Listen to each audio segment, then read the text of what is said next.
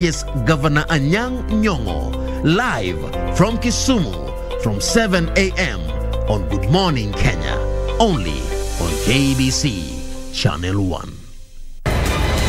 It's the third round of the DFB Pokal, a mini Revere derby in the DFB Cup. You see for Mukoko! Lazier's in there and scores! This is an old-school raw pot battle. Five-time winners against two-time finalists. Fantastic save from Gregor Kobel. The raw pot battle, only one can go through. Unclaimed financial assets include bank accounts, insurance policies, and other financial assets belonging to people just like you. Don't let your assets remain unclaimed. Take a few minutes to check and see if you have any unclaimed financial assets. She's giving me double for my troubles, twice the love and devotion. You really good things you do to make me know.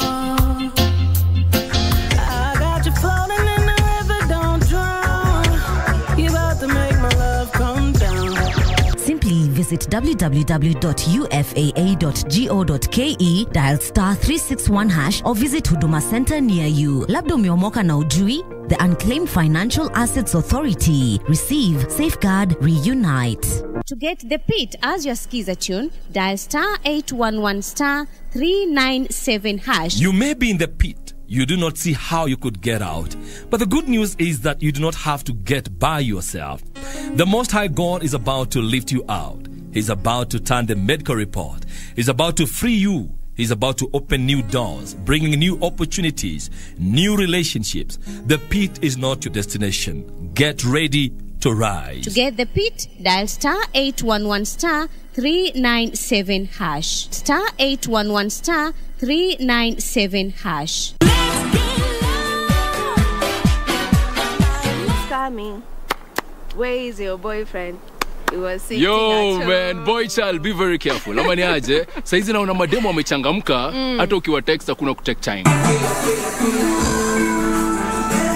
The Grammy-acclaimed artist took the stage to a revved-up crowd who sang along as he performed hits from his album Savage Level and caught the feels when he performed Feel My Love from Sauti Sol's Midnight Train album.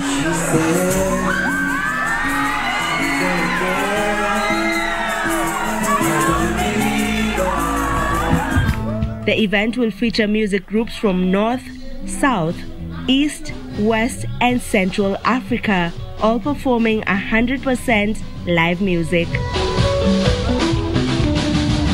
Oxley, the Kulosa hitmaker. Na vile tumeimba imba. Kumbe manas ni hizo.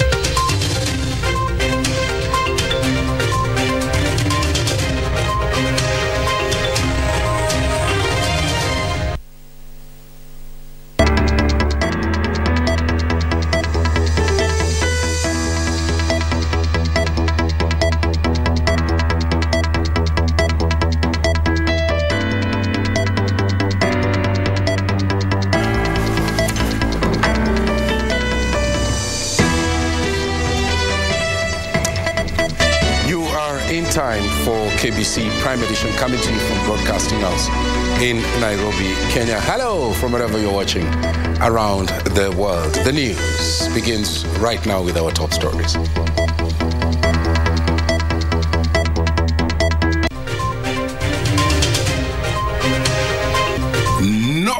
so sober.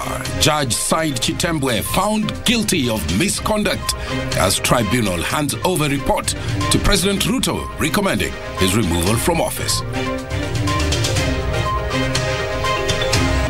The game of musical chairs. President Ruto meets Nyanza leaders at State House while ODM cries foul over attempts to lure its members.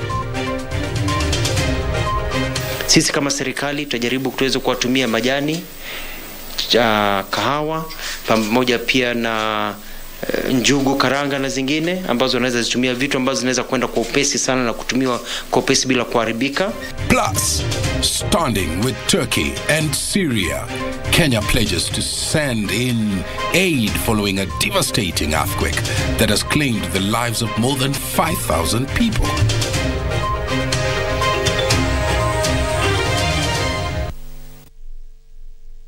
There you are, socials at KBC Channel 1, my Twitter handle at Mboya24. Thank you very much indeed for joining us. My name is Mboya, our sign language interpreter is Susan Thuku. Embattled High Court Judge Justice Juma Said Chitembwe now only has 10 days to appeal against his removal from office after a tribunal formed to investigate his conduct found him guilty.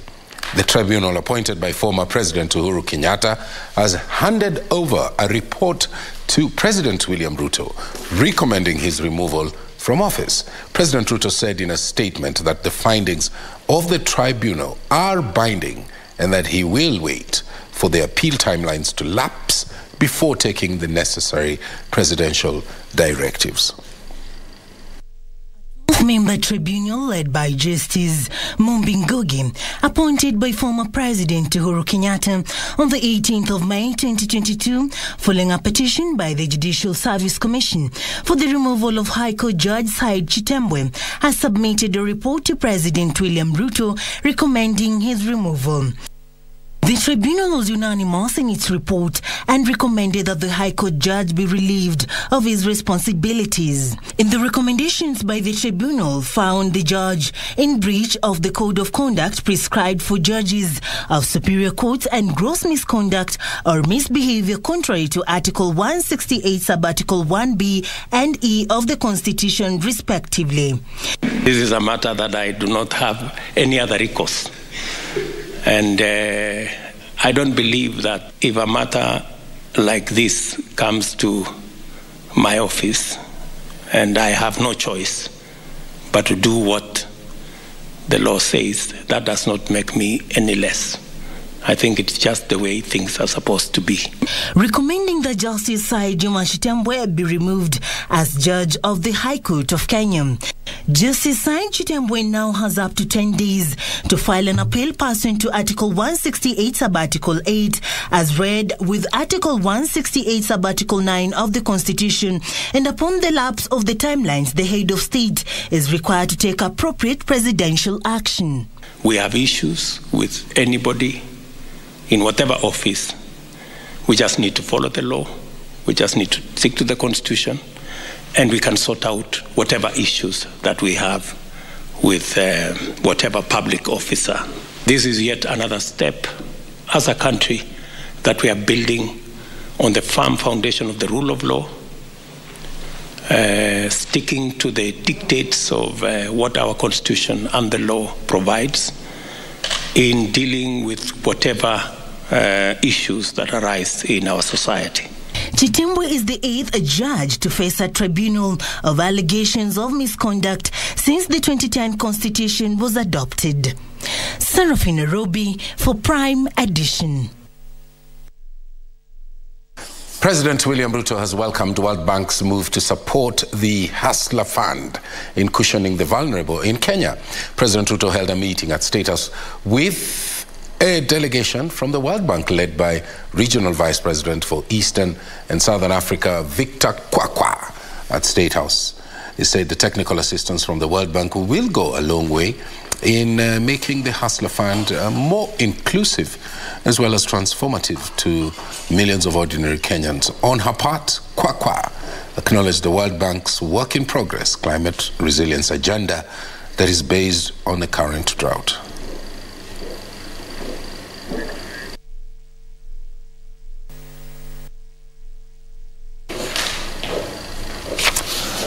Meanwhile, President William Ruto has called on all leaders to join hands, foster coexistence and work together in confronting the challenges that are facing the country. Speaking on Tuesday at State House, Nairobi, when he held a meeting with a section of members from Nyanza, President Ruto said that he will work with leaders from across the political divide for the sake of the country's unity and also economic transformation.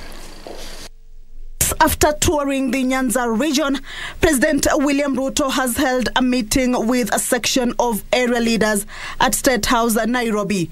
The lawmakers, drawn from the Orange Democratic Movement Party, pledged to work with the president to foster development in the region.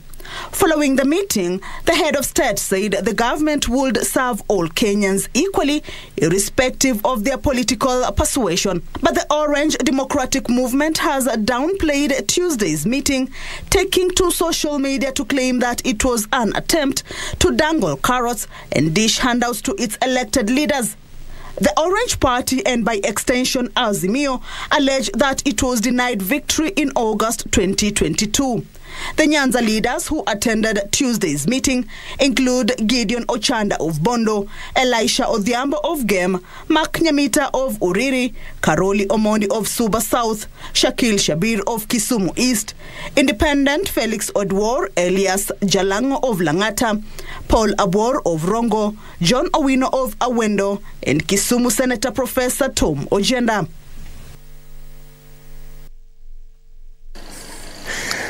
Well, let's now look at education. There's a boy from Narok County who sat for the 2022 Kenya Certificate of Primary Education exam. He may fail to join Form 1, and the reason is lack of school fees. Ephraim Kamaucho Nyambura scored 384 marks, emerging as the best student in his school. But his dream to join Kagumo High School, that is domiciled in Nyeri County, hangs in the balance. This comes as various schools across the country report overwhelming turnout as Form 1 admission enters day 2. Let's listen into that report. Ephraim Kamwicho's ability to join Kagumo High School may be in the hands of a good Samaritan. Having emerged the best student with 384 marks at his school, Yor Entepesi Primary in Narok County, in last year's KCPE, he lacks school fees to proceed with his education. My mom is not able to pay for my fees, so I'm just asking some well-wishers to support me. Sifanyangi kazi, nakaa na mamangu ambaye ni mgonjwa, na siwezi enda bali sababu kuna dawa anatumianga, siwezi afford hiyo school fees ya Kagumo. Ephraim is a very bright boy. Once he gets a well-wisher to support him through his schooling, he's a very brainy person, and I have a lot of belief in him. And as Ephraim hopes for well-wishers to come to his aid, the management of Tenwek High School in Bomet County has called on parents to ensure all learners selected to join the school turn up, regardless of financial status. Tunaelewa hali ilivyo, uchumi ni mbaya. Wakati mwingine ukimwambia mwanafunzi arudi nyumbani, mwanafunzi huyo anaweza kuishi kule milele. Kwa hivyo njia pekee ya kuhakikisha kwamba hawa wanafunzi ni kwa wasajili ili waweze kuanza kusoma. Chief Principal Mutali Chisebe says the school is committed to assist a few needy students to enable them proceed with learning. Meanwhile, various schools within Kisii County, such as Amaboko Secondary School and Moi High School, Gesusu, are reporting overwhelming numbers of learners joining the schools. But we have so many total orphans that have just reported amongst the ones that are continuing from 1, 2, and 3. From 2, 3, and 4. Actually, we have some that we are hosting the school freely without paying the school fee because they cannot manage totally. So I've accommodated them so that they can get their free meals in school, go to class and learn. We may need to expand facilities like library. That will be very critical as the number is increasing. Our school has an enrollment of 2,400 students. That means that we need to expand our facilities. Kitu nimeona kwa hii shule, serikali yetu ituongezee pesa, machengo ikue vizuri, rangi ipakwe vizuri, hata tukiingia ndani tunaona watoto wetu wako mahali pazuri. And in Matungu, Kakamega County, a section of students from vulnerable backgrounds have benefited from the Constituency Development Fund as the leadership aims at achieving the 100% transition.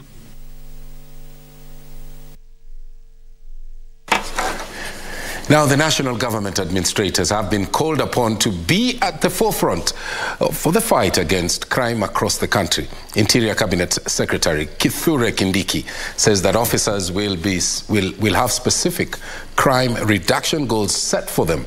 The CS says that there will be rewards for those who perform well to boost their morale. Nancy Okware is on the security beat. Interior Cabinet Secretary Kithure Kindiki was in Nyandarua County for the official opening of the Deputy County Commissioner office in Kipipiri. It is here that the CS called on all administrators at all levels of government to be at the forefront in the reduction of crime in their areas of jurisdiction. Kindiki noted that in order to meet the set targets, there will be a reward system for those who have performed well. We want to work towards reduction of crime statistics, and therefore we will make sure that the assistant chief, the chief, the ACC, the DCC, the county commissioner who achieves better results in crime prevention and reducing the crime statistics, we will have a reward system of making sure that we boost their morale even as we look at their promotions and other things. But at the same time, the officers where in your area crime is increasing, we will also have a way of telling you that you are not doing a good job. The CS raising concern over the increase in illicit brew business in the central region, urging the county governments to join forces to deal with the menace. Tumetangaza vita dhidi ya wale ambao wanauzia watoto wetu pombe ambayo iko na sumu na ambayo inatengenezewa huko kando ya mito, haijawekwa vipimo vya serikali, madawa ya kulevya na vitu vingine ambao vimezorotesha jamii. Nancy Okware, Prime Edition. We'll take you to Turkey, Syria, and Kirinyaga, plus Kisumu when we come back from this short break.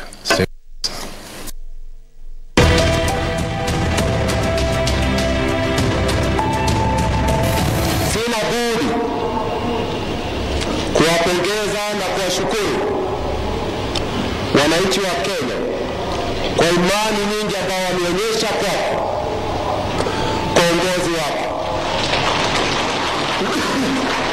Uongozi wako mtukufu Rais ndio ule ambao unatupatia moyo kwamba taifa letu lisazidi kuwa na umoja, kuwa na amani na maendeleo. Basi mtukufu Rais, naichukua nafasi hii kukualika ili uweze kutoa hotuba yetu kwa sisi wananchi, kwani tunahamu sana kukusikia. Na sasa tumkaribishe baba wa taifa kwa makofi ya kila moja.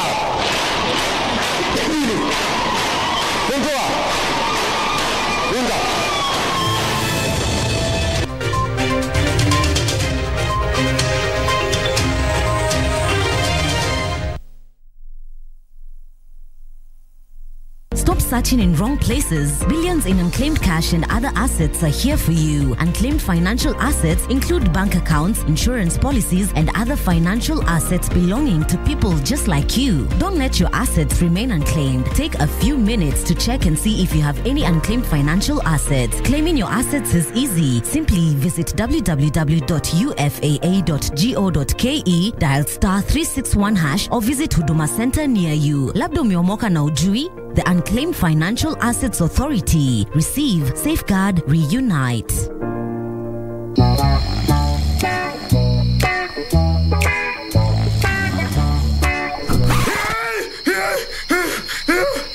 Nini?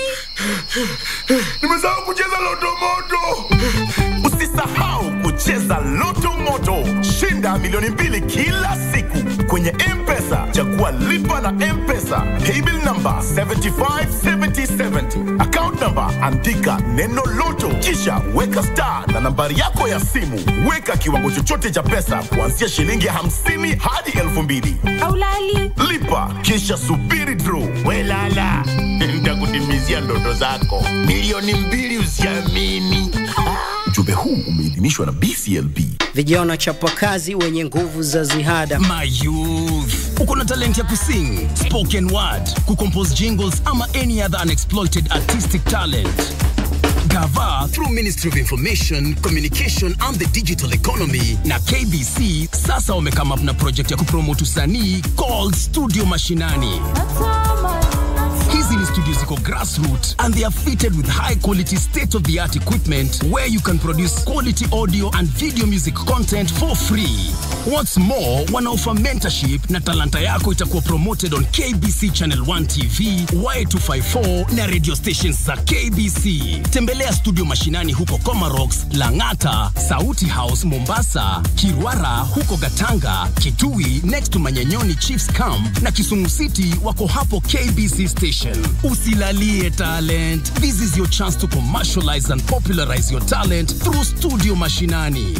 Commodities Fund is a government agency under the Ministry of Agriculture and Livestock Development mandated to provide low-cost financing to crop sector in Kenya. The fund informs clients, stakeholders and members of the public in general that we have relocated our Nairobi offices from Railways headquarters to Utalii House 11th floor along Utalii Street off Uhuru Highway. As from 1st February 2023, our new postal address is Commodities Fund Utalii House 11th floor, Utalii Street off Uhuru Highway, PO Box 52714, code 00200 Nairobi, Kenya. For farms operations, agro-processing, value addition, working capital, access loans at an interest rate as little as 3% per annum.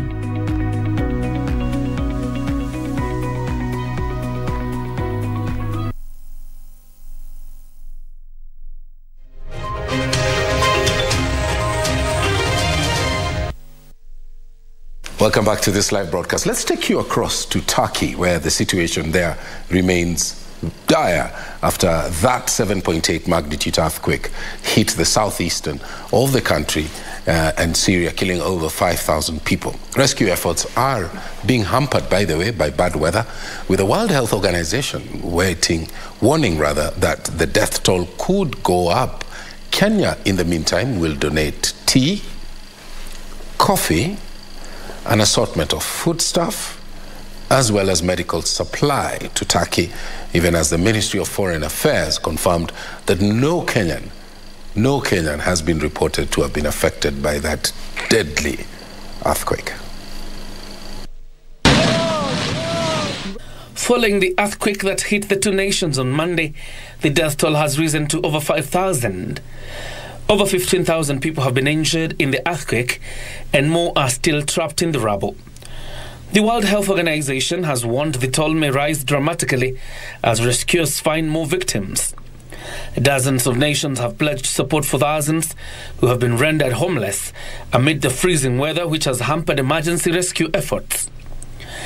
Kenya will in the meantime donate tea, coffee, assorted foodstuffs and medical supply to Turkey, with the Ministry of Foreign Affairs appealing to Kenyans to come to the aid of the Turkish people. Sisi kama serikali tutajaribu tuweze kuwatumia majani, kahawa, pamoja pia na njugu, karanga na zingine ambazo wanaweza zitumia, vitu ambazo zinaweza kwenda kwa upesi sana na kutumiwa kwa upesi bila kuharibika, na pia kuweza kuwasaidia. Lakini naomba Wakenya wote tafadhali tuweze kuchanga pamoja, tukienda makanisani Jumapili, Jumamosi, msikiti, tutoe sala, tutoe sadaka maalum ya kuweza kuwasaidia ndugu na dada zetu wa kule Turkia, tuweze kuambatana nao katika hali ya kutatua shida hizi. The Ministry of Foreign Affairs says no Kenyan has been reported affected by the deadly earthquake in what the Turkish ambassador to Kenya, Sibutey Yüksel, describes as a situation where time is of essence. We are in touch with our mission in Turkey, and for any updates on what is going on, I'd like to report that no Kenyan has so far been affected by the earthquakes, and we are keeping tabs to know whether any Kenyan has been affected, but so far we've not had any Kenyan affected. And also to say that we have also put together a hotline a distress line so that any person, any Kenyan who is in these countries who is facing distress, has been affected by the earthquake, can call the following number, and that is 905-385-020-960. What happened in Turkey is not only an intense earthquake, but also a very unusual disaster as to its extent. It hit several cities and a big number of other settlements. Turkish government promptly mobilized every resources and means to intervene, as did the Turkish people. Search and rescue efforts continue, but time is of essence. John Jacob Curia, Prime Edition. Civil society organizations in Kisumu County have come together to form the Kisumu County Development Trust. That's an umbrella that seeks to consolidate the working mechanisms of the organizations with a view to spurring development in that county. As Weekly for Kechi reports, the trust, which is also supported by the United States Agency for International Development, USAID, will also work to enhance accountability and transparency in the operations of member organizations. Resource mobilization for development is one of the fundamental goals of civil society organizations. But it was very unfortunate. However, mobilizing resources can sometimes be a hard nut to crack for small organizations with limited scope. But here, the civil society. It is for this reason that Kisumu-based civil society organizations have come together under the Kisumu County Development Trust in a move to harmonize operations of member organizations. Grassroots organizations need resources to develop their communities so that they can create better impact and not leaving anyone behind. And we also know that they need capacity building, because this is one of the ways that really can help to sustain organizations so that they are able to continue in the development agenda. So the KCDT, as it is bringing in some strength in terms of how communities can participate in policy development and also in terms of policy implementation. The consolidation is also geared towards enhancing accountability and transparency in development operations. And in our membership, we have organizations that are specifically doing particular issues. They could be in water, they could be in agriculture, livelihood, they could. So we have mapped our members in all these sectors so that whenever there is a resource, there is any capacity building, then we know who does what. You know, when you have an umbrella body, then donors begin to take you seriously.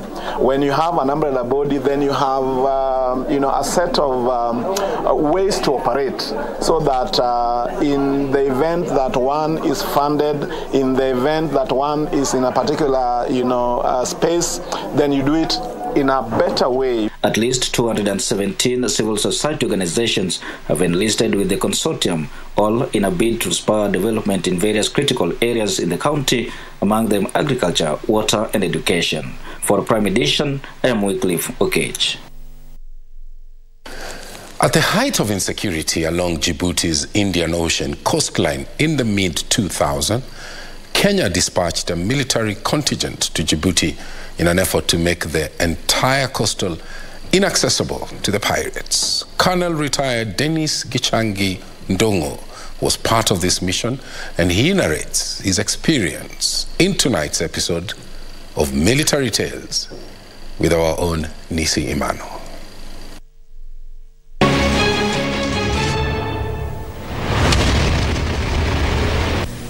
The eldest in a family of 12, Dennis Gichangi Ndongo, was born in 1958 in Kirinyaga County. Livelihood was working around tea farms and, looking after cattle. After primary school, Ndongo joined Mangu High School in 1975 to pursue his dream of becoming an engineer. Scored well, but opted not to go to university because what I wanted to pursue, engineering, had fallen short by 1 grade. A golden opportunity presented itself shortly after, and Ndongo did not hesitate to take it. And then my uncle had an announcement that the Air Force is recruiting tomorrow. And I went.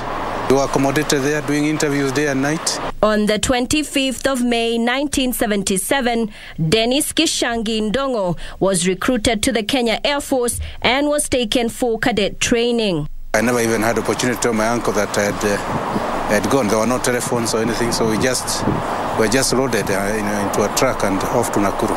Once back to base in Eastleigh, Ndongo went into administration and human resource training. I was in administration, which involved many areas, security, pay reviews, and such other things that were important in maintaining personnel, maintaining soldiers in the armed forces.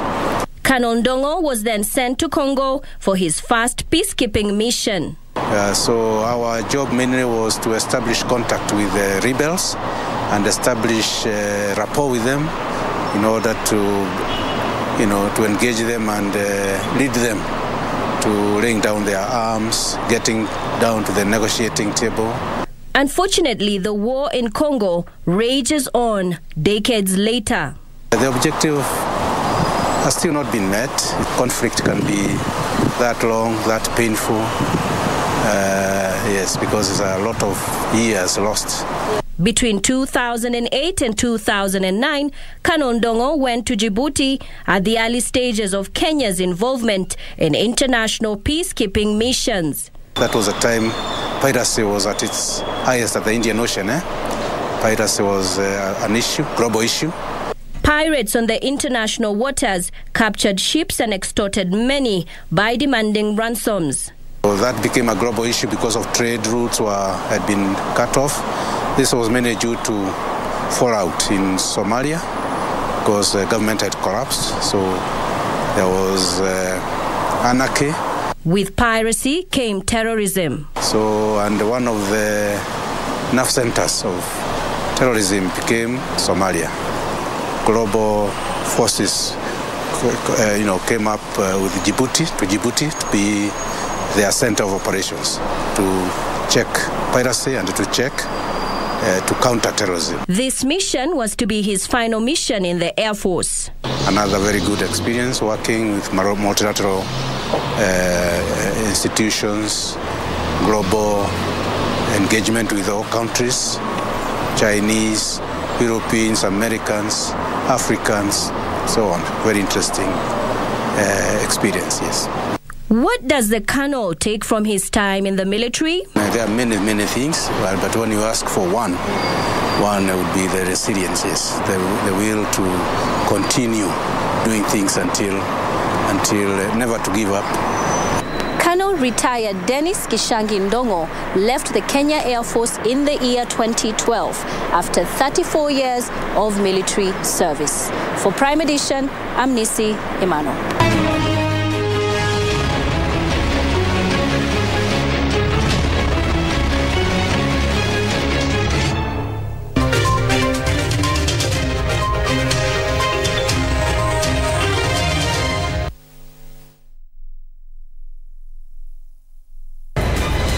It's the third round of the DFB Pokal, a mini Revere derby in the DFB Cup.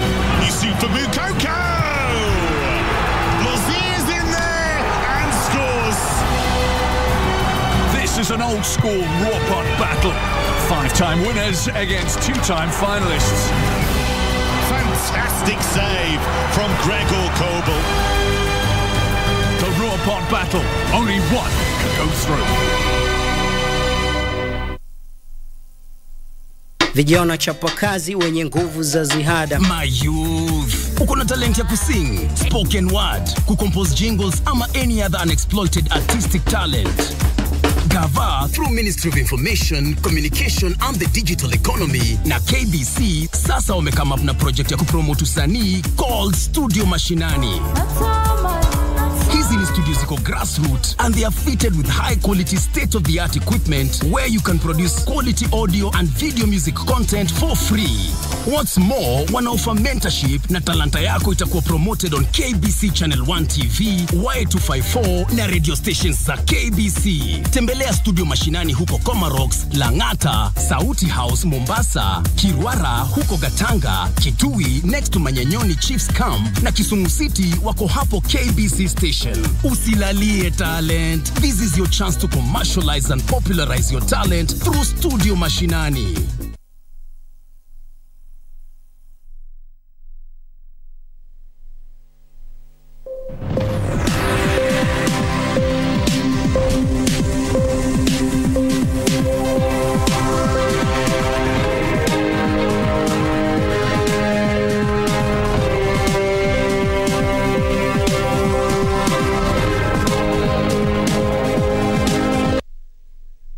Let's now change gears a bit and look at today's business news. My name is Wairu Mujenga. Now, members of the public drawn from the Nairobi metropolitan area today tasked the National Treasury to offer assurances that the privatization of that is earmarked for parastatals will improve their financial positions. They raised concerns that some investors were only interested in the assets of the parastatals rather, and not their long-term well-being. Here is Nduta Mukami with the details. Today was the last day for members of the public to offer their input in the draft privatization bill of 2023. The session in Nairobi attracted members of the public from the metropolitan area, and among their concerns was an assurance from the National Treasury that privatization was the solution to challenges faced by some parastatals. It's been specified what is the financial position, what is the recommended method of privatization, what is the estimated cost of doing that, what are the benefits to be gained, and where it touches, for example, on employees affected by that, what needs to be done. In addition, they want the government to expand the pool of investors to as many Kenyans as possible by listing the targeted parastatals on the Nairobi Securities Exchange as opposed to leasing to private investors. Taken into consideration, listing by introduction and the reverse listing, please add more. We will appreciate to learn more. They were also concerned that the draft privatization bill of 2023 does not spell out the appointing authority for the Privatization Review Board. The National Treasury is expected to draft a report based on the public input on draft privatization bill of 2023 for submission to the cabinet in 2 weeks. With the 9 days Kenyans had been given to submit their opinions on the current review of the privatization bill drawing to a close today, the government continues to empower and mobilize resources that will ensure a transformational outlook on the country's economic growth. Reporting for Prime Edition, my name is Nduta Mokami. Now, media graduates should explore work opportunities online instead of only targeting white-collar jobs. International Association for Women in Radio and Television coordinator Rachel Nakitare says most jobs are now online and journalists should leverage the digital space to, among others, engage in freelancing. Internet users in Kenya increased by 1.6 million between 2021 and 2022 to about 24 million. Out of this, almost 1 million engage in online jobs. Get the required digital skills to be able to get into the job market and take advantage of the opportunities that come with the digital space. Veteran journalists are challenging new entrants in the field to grow their prowess and explore opportunities on the internet, since more jobs are going digital. Take advantage of the opportunities that it offers. It is where the economy is headed. It's where all the jobs will be. Like, even as a journalist, as you're looking around before you get placed in a media house, there are plenty of opportunities that you can take advantage of on the online space. This emerged as Kenya joined the rest of the world in marking the International Safer Internet Day, where speakers recommended cybersecurity training for journalists to equip them with relevant online skills. Use those spaces safely, feel secure in that space. Also, are you taking initiative to protect people? Because you're only safe as the next person. So if you're not safe, you've put a loophole whereby the next person can be vandalized or hacked. They say the policies in place should be streamlined to protect, among others, women in media who bear the brunt of cyberbullying. Dhuluma za kijinsia hasa mitandaoni zipo, na wanawake wengi wamekuwa wakiripoti kwamba wanapitia dhuluma za aina hiyo, na wengine hata wanalazimika kujiondoa kabisa kwenye mitandao. And we are yet to see people being prosecuted because of evils that are happening on the internet. And even if they're there, they're very small margin. We need to see more because we know so many things are happening which are negative on the online platform. Hibak Said for Prime Edition. Now to the infrastructure sector, the recarpeting of the road that was affected by the construction of the 27-kilometer Nairobi Expressway is set to start next month. Kenya National Highway Authority Director General Kongo Ndongo says the works will involve putting up more footbridges and construction of another Nairobi Expressway exit into the city centre to ease traffic flow. Since the commissioning of the 27 kilometers Nairobi Expressway 9 months ago, there has been a hue and cry over the state of the lower deck road, which users believe was not restored to its initial condition after completion of the upper deck toll road. The government now says plans for restoration of the lower deck road are at an advanced stage. There is need for repairs to be undertaken on the old age. And some of them rightfully and squarely belong to the Mboya Expressway team. And the repairs have been ongoing in the interim and are just about complete. Restoration works will involve putting up more footbridges to ease of crossing for pedestrians who currently account for a majority of road fatalities in Kenya. We are going to implement some additional facilities, including extra footbridges, and also strengthening the road that is the old road that we call it. And we expect these contracts in place in about 8 weeks to be ongoing, so that we can have the road now strengthened, properly marked, the drainage fixed. This emerged during an update on the performance of the Nairobi Expressway.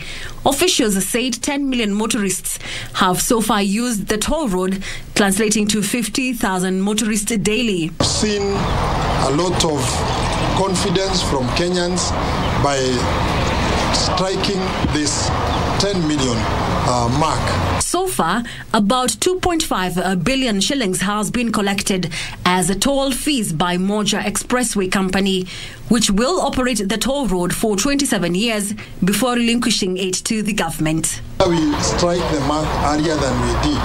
Those are discussions that can be taken on board when time comes. But for now, our desire is for this model to succeed.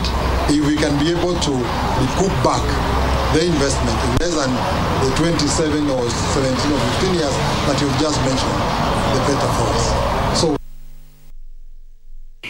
out of school and unemployed youth in Mombasa interested in film production are set to benefit from training being offered by the Africa Digital Media Institute.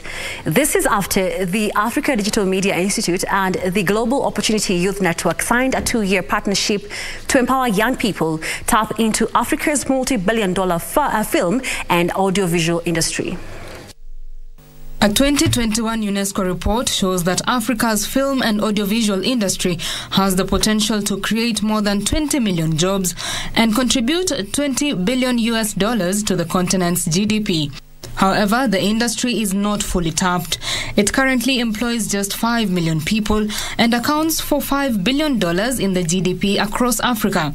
In Kenya, a strategic partnership between the Africa Digital Media Institute and the Global Opportunity Youth Network is expected to train and connect the underserved youth drawn from Mombasa County with employment opportunities through the Swahili Port Hub Foundation, a community space that nurtures talent and skills in technology, creatives, arts, and heritage. The Africa Digital Media Institute believes that the partnership will skill youth to engage in innovative income-generating activities. I believe that training has to be for work. You have to start from the opportunities, the work opportunity, the employers, and then work backwards to design a training that is relevant so that when students graduate, there's a very tight fit between their skills and the opportunity that they want to serve. If the future is young people and you're currently having 66% of them unemployed, what does that mean for the county itself in terms of growth, in terms of opportunity, in terms of investment? The film trainers challenged Kenyans to be at the forefront of technological developments, to remain competitive and have skills that meet the job market expectations. For us to be able to be hub where Mombasa can be recognized as a hub for creatives, a hub for the film industry, a hub for artists. I think the partnership is so important to us. The partnership will offer training programs in a variety of courses, including film and TV production, video production, digital journalism, music production, sound engineering, and graphic design. Betty Kiptum, Channel 1 News.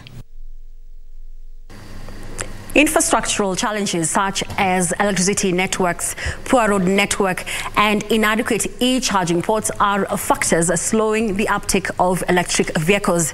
Those in the value chain are calling for tax incentives, including a reduction of import levies on electric vehicles, spare parts, and batteries. Despite the numerous challenges that have hampered the adoption of electric vehicles in Kenya, local startups and companies are venturing into the business to accelerate their adoption. Basically, they only have to do minor details, which is the lights, the brakes, and then they have 2-year warranty. Even though uptake has been slow, Kenya Power insists that the national grid is robust enough to support the transition from fossil fuel-powered vehicles. During off-peak, that is late at night, as Madam Rosemary shared, the demand drops to 1,100 megawatts, leaving out sufficient capacity which can be uptaken by e-mobility. Plans are underway to set up 15 e-motorcycle charging and swapping points in Nairobi. To reduce pressure on the national grid, those with electric vehicles are being encouraged to charge them during off-peak period at night. The future is tech, and now electricity might just be the kingpin going forward. I'm Regina Manyara reporting for KBC Channel 1. National Environment Management Authority has been faulted for not creating enough public awareness on the right to clean and healthy environment. Environmentalists now want NEMA fast-track the establishment of the Waste Management Council to help address runaway challenges facing the environment. Environmentalists have emphasized the need for public awareness in the creation of a clean and healthy environment as stipulated in the Sustainable Waste Management Act. We thought that for us to be able to support the aspect of compliance and even enforcement, we must start talking to people about what the law provides, what it talks about, what it expects, and how they can be able to play a role in it. But us as the garbage collectors, what we plan to do is to create more awareness, engage our customers as we collect, even go to an extent of training them on the segregation and the separation of the waste. The decision of creating the Act was informed by the need to create regulations on extended producer responsibility, something that has unfortunately spun out of control, subjecting majority of Kenyans to pollutions. This bill is coming into play, and we would actually urge all Kenyans to start this habit of having a clean environment from your house. Train your child to know where to throw their garbage. In a rejoinder, the National Environment Management Authority pledged to stand firm on the Act going forward and promised to fast-track the following recommendations. This time round, this council is going to ensure that the development of such infrastructure is synchronized and certain counties are not left behind. We are going to have targets on recovery and recycling. For me, that is great. Upon its full implementation, Kenyans will be able to enjoy the following benefits. Yeah, one of the things that the Act may provide an answer to some of the problems we are facing is the whole aspect of waste segregation. It becomes very difficult for us to go and reuse or recycle that waste. The other one that I think is critical is obligating the counties to create or facilitate creation of waste recovery facilities. Opicho Chemtai for Prime Edition. Well, that marks the end of business news for tonight, but you can find more stories on our website at kbc.co.ke. My name is Wairimu Jenga. See you tomorrow for more business news. Have a good night.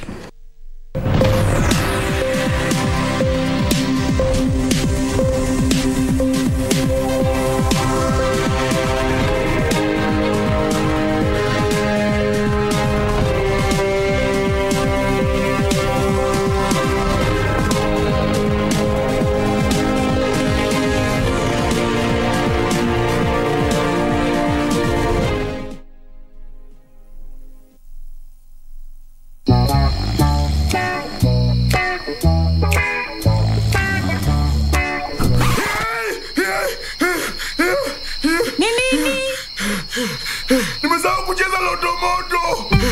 Usisahau kucheza Loto Moto. Shinda milioni 2 kila siku kwenye M-Pesa. Chagua lipa na M-Pesa. Paybill number 757070. Account number andika neno Loto. Kisha weka star na nambari yako ya simu. Weka kiwango chochote cha pesa kuanzia shilingi 50 hadi 2,000. Aulali. Lipa kisha subiri draw. Welala. Nitakutimizia ndoto zako. Milioni 2 usiamini. Ujumbe huu umeidhinishwa na BCLB.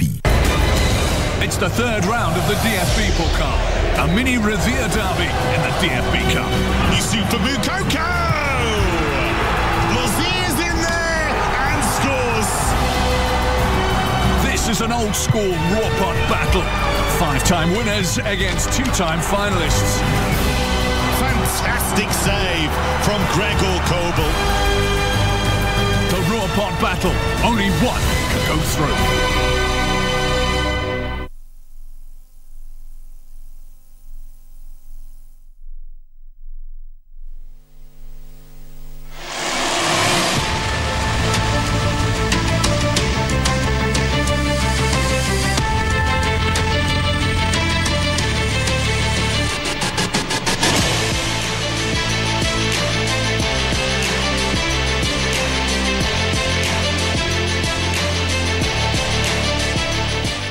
Let's now look at the day's sports, and we begin with the former league champions. The Gor Mahia will be targeting to register a win when they take on defending champions Tusker Football Club Wednesday in a Football Kenya Federation League match at Kasarani Stadium.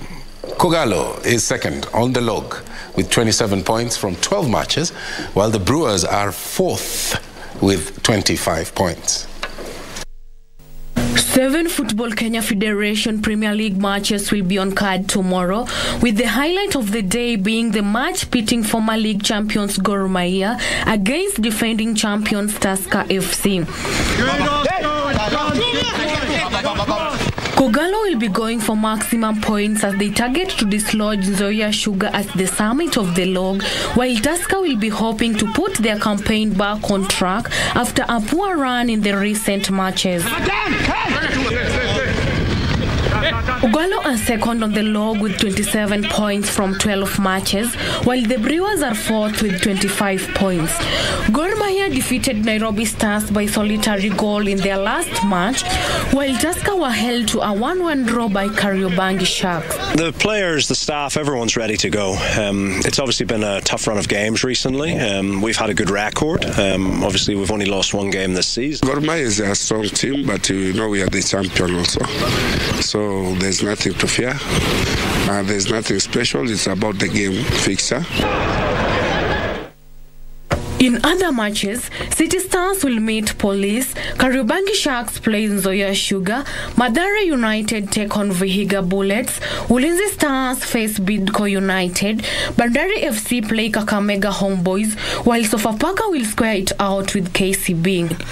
For Prime Edition, I'm Sela Onyango. The kickoff time for the mighty Kogalo and the Tusker match is 3 p.m. Wednesday, that's tomorrow, East African time. Now, Kasarani Lions lost 31-55 to J Quat Assassins on day 8 of the ongoing Kabaddi League at the Kasarani Indoor Gymnasium.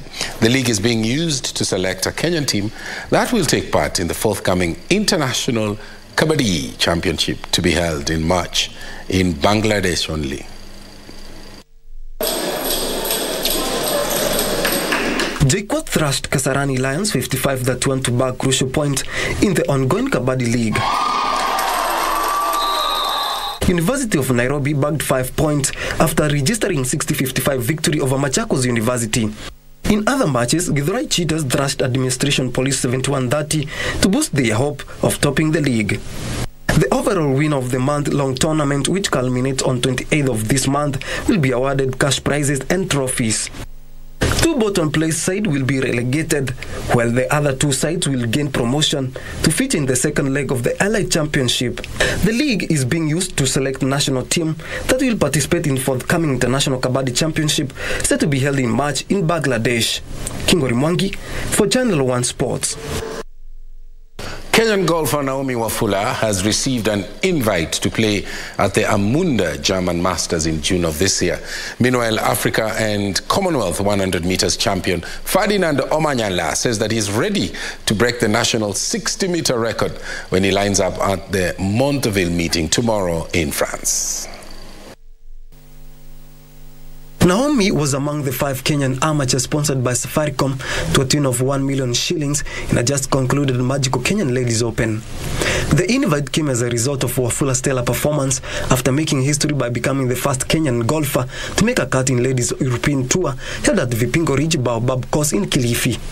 This tournament, it goes back a few years, and I can only say, whenever I drive into Vipingo Ridge and I see throughout the year, not during the tournament, I see a lot of the caddies and the security staff getting a big smile on their face.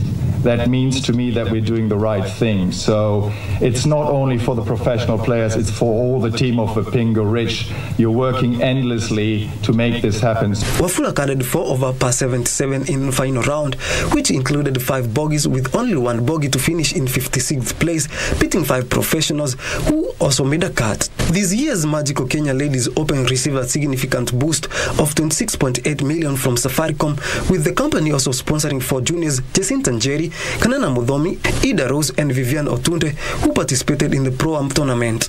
Meanwhile, African Commonwealth 100-meter champion Ferdinand Omanyala says he is ready to break the national 60-meter record when he lines up at Monteville meeting tomorrow in France. After equaling his national record in 60 meters at Elite Indoor Track Miramas meeting in France, Omanyala has set his eyes on lowering the national record. Omanyala clocked 6.6 seconds to finish behind other Caesar from Cote d'Ivoire, who won the first final in 6.5 seconds, as Ethan Okan of Turkey second third in 6.68 seconds. Omanyala, who set a new 60-meter national record of 6.6 seconds at meeting Metz Moselle at Lela on February 12th last year in France, he won the 4th heat in 6.6 in bronze tour of the Elite. Lazio was held by relegation-threatened Hola Verona to a 1-1 draw to hamper its hopes of consolidating its place in the top 4 at the Stadio Bentogordi Stadium. Meanwhile, Alvaro Garcia scored in the 63rd minute to help Rayo Vallecano to beat Almeria 2-0. Cyril Gonge scored his first goal. Verona moved to within 4 points of safety, while Lazio was hoping to move into third place in the Serie A. Meanwhile, Alvaro Garcia scored in the 63rd minute to help Rayo Vallecano defeat Almeria 2-0. Vallecano opened the scoring with an own goal by Almeria defender Rodrigo in the 54th minute before Garcia sealed all points 9 minutes later.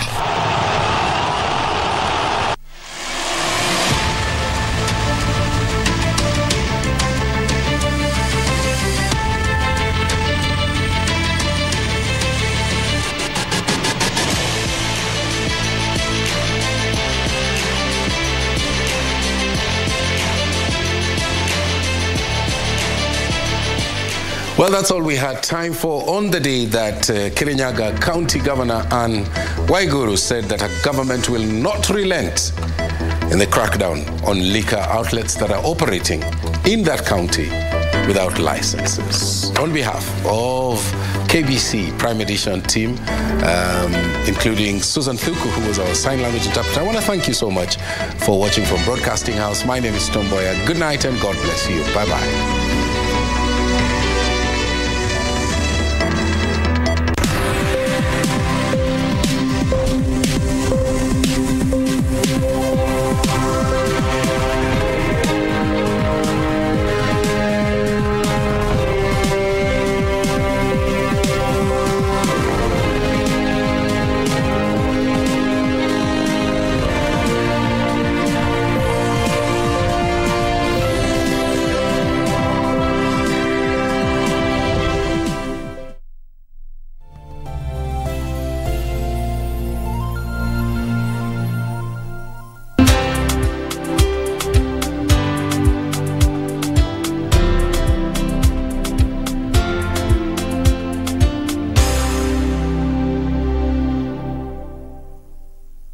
Kupata Waibrania kama skiza tune yako, bonyeza *811 *817#.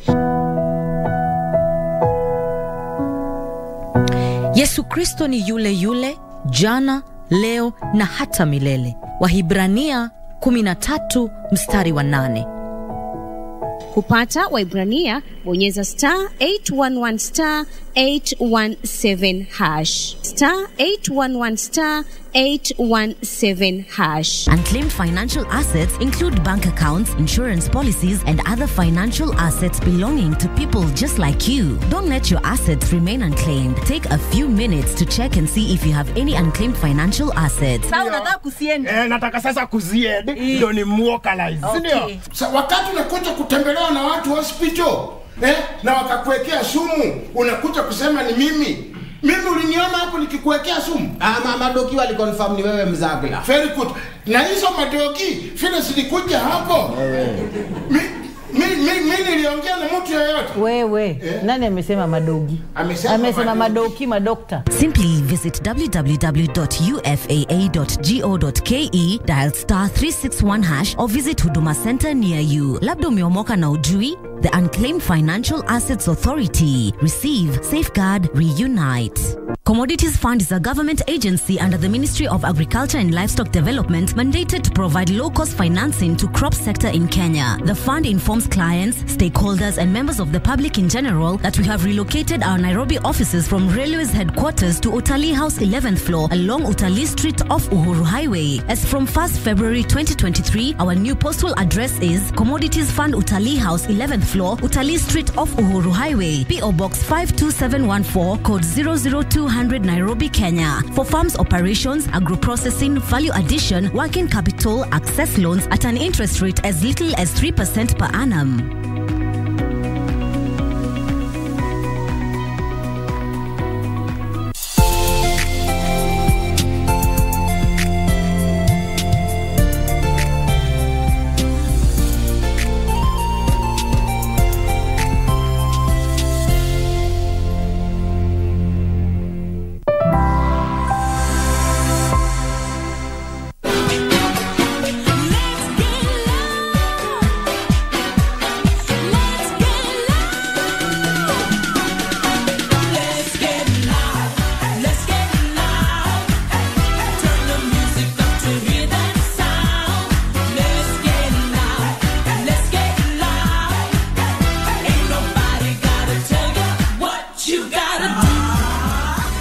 Valentine's is coming.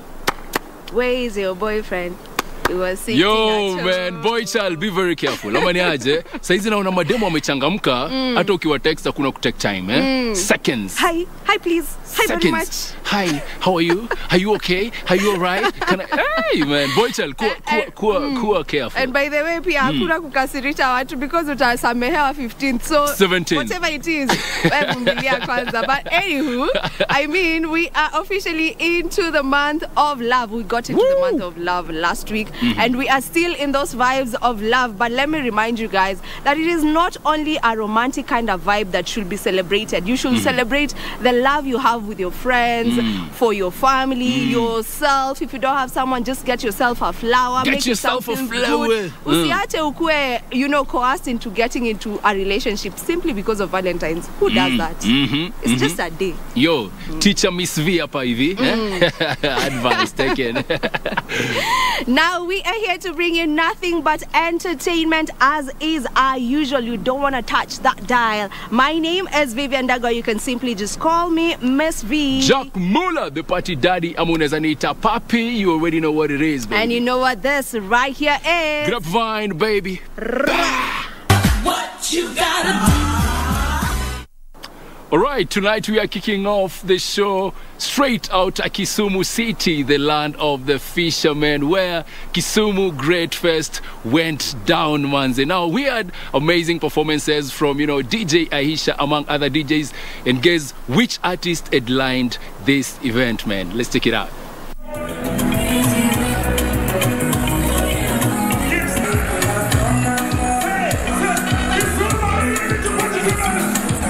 From Nakuru and Thika, the Great Fest Caravan pitched tent over the weekend at the lakeside Kisumu.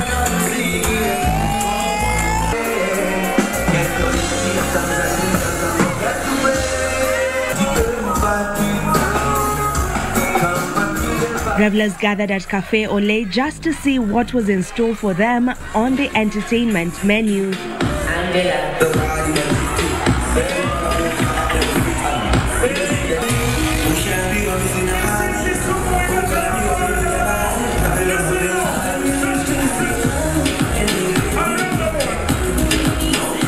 The night kicked off with a DJ set of Kisumu's finest DJs, DJ Aisha and DJ Davis.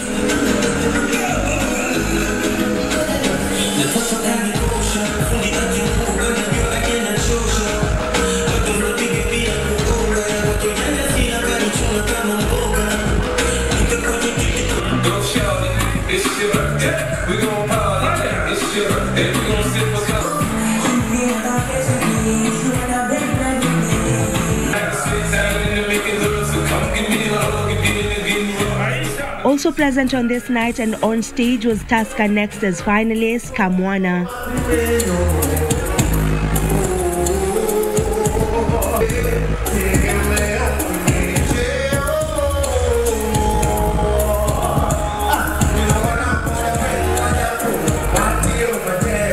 However, the night belonged to the one and only Kenya Cane's brand ambassador and star attraction of the night, Savara.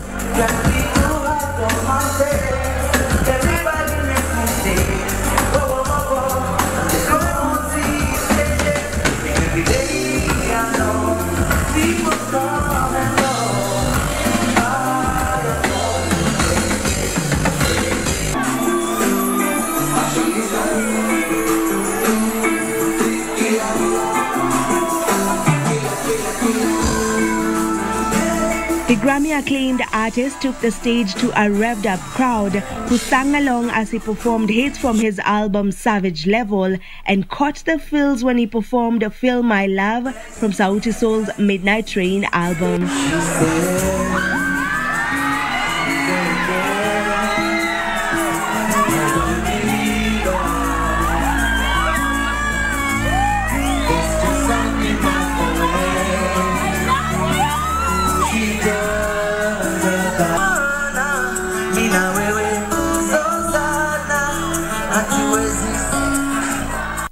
The Great Fest Cultural Extravaganza offers consumers a cultural blend of great music and food paired with a legendary Kenyan spirit, not forgetting great local talent.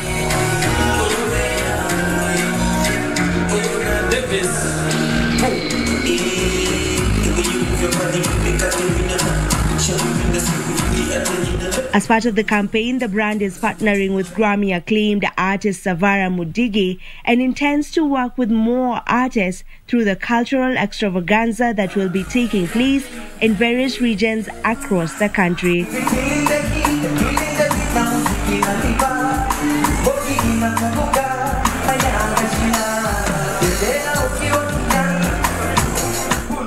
On to what has been going on them social media streets, and let us begin with some baby mama drama. Now, Mr. Sid's baby mama came out and was allegedly saying that Mr. Sid has neglected his duties as a dad, that he is not coming through for the kid in whatever way, like he is just not in the kid's life. And the lady, Liz Sonia, was saying that, you know what, I am not even able to cater for this son of mine by myself. She really just wants Mr. Sid to come through because apparently, according to her, Mr. Sid is doing absolutely nothing, not financially, not physically, like he is just not there.